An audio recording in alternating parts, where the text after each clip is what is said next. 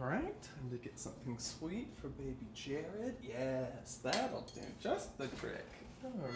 Oh my god, my darling. Sorry, I was just getting a little fuel for the evening. We're supposed to be practicing your testimony. Right, yes, but I just needed a sweet treat. But don't worry, I'm a big boy, I can handle it. No, you can't. Sugar is poison and you don't have the tolerance. Sure, of course, yes. This is an open FBI investigation and we need to go over your testimony.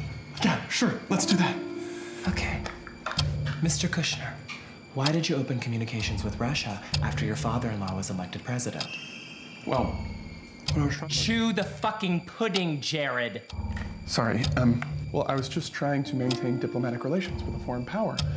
But really, it was just a clerical accident, and we're doing our best to remedy it. Good, Jared. I think it'll actually work. Thank you. Yeah.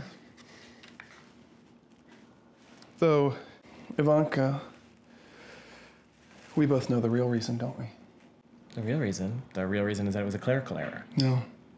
The real reason is that I knowingly and intentionally manipulated a foreign power to ensure that your father would become the president of the United States.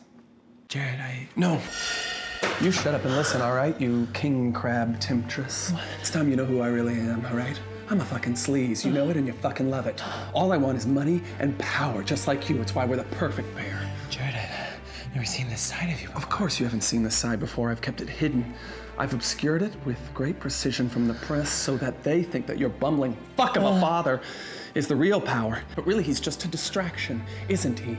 I'm the one who's dismantling American democracy from inside the very walls of the White House. I really want to kiss you right now. Well, you can't, because we only kiss on Tuesdays. And not every Tuesday. Only the ones where I beg. And oh no, I'm sorry. Well, now I'm completely dry again. I was gonna go in your mouth. No. And then pull out and go, now beg for that pudding. Good effort. I was gonna say, beg for the pudding. Oh no.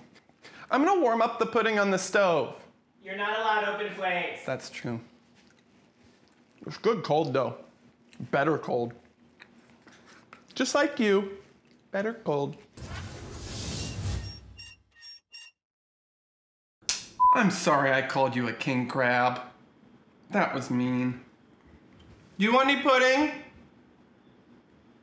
I could heat it up on the stove for you. Jared, I'm already with my vibrator. Jared, No, you shut up now, okay, you bag of rice? You shut up now, you wet iPhone. Don't forget to change the batteries. I want to use it too.